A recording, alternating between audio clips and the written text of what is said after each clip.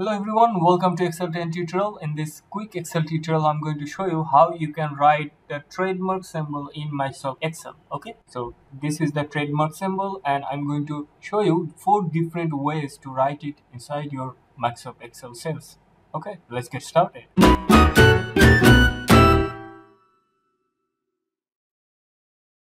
The first one, if I click on insert and go to symbol, and if I select special character, and you can find the trademark and click insert and close. So this is how you can add trademark. And the second way is that if you press on alt key and write 0153 and release the alt key, you can find the trademark sign. And the third way is that if you write this function which is equal to CHAR and 153 and close parentheses and press enter, you will get a trademark. And the final one is that if you simply open parentheses, write TM and close parentheses and press enter, you will find the trademark sign. So these 4 ways are the ways you can enter trademark sign inside your Microsoft Excel. This is what I wanted to show you. Thank you. Thanks for watching. See you in the next tutorial. Don't forget to subscribe. Thank you. Thanks for watching.